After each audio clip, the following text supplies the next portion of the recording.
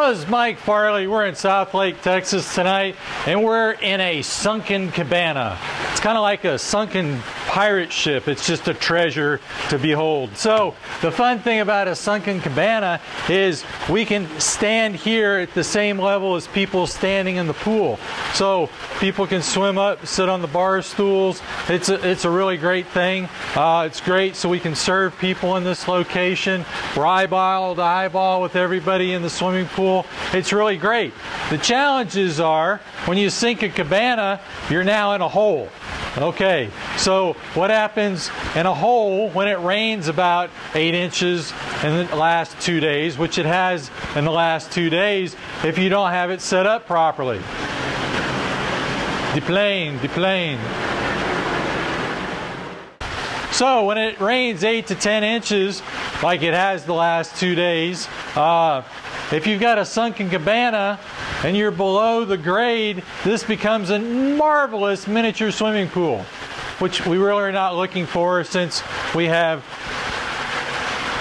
refrigerator in here and other things in here. So we have to do what's called a sump pump. So we have a drain over here in the middle of the cabana. There's a drain here, and the water goes into the drain, just like any conventional drain. But this drain runs over to a sump pump.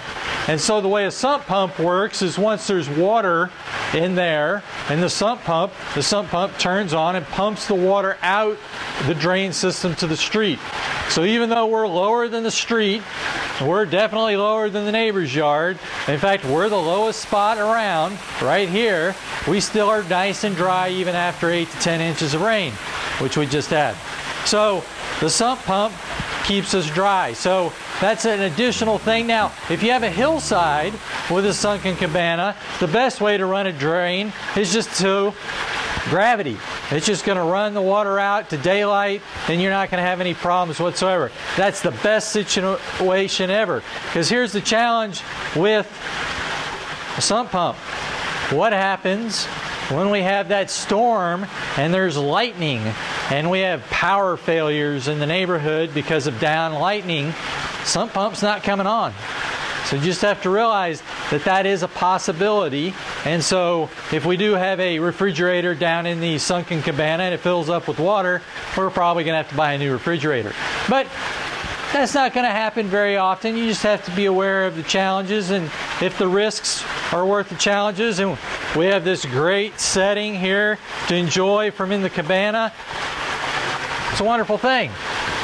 So one of the things also is just a quick add to this cabana is we wanted to build in a refrigerator. The challenge with the refrigerator is we have to have a certain amount of space, and then we have to have a certain amount of overhang for the bar stools, and then we have a certain amount for the gunite shell. So one of the reasons is this counter is quite large is to accommodate the refrigerator underneath. Now, if you don't have a refrigerator underneath, then we're dealing with a shorter distance, and it's easier for me to serve my guests.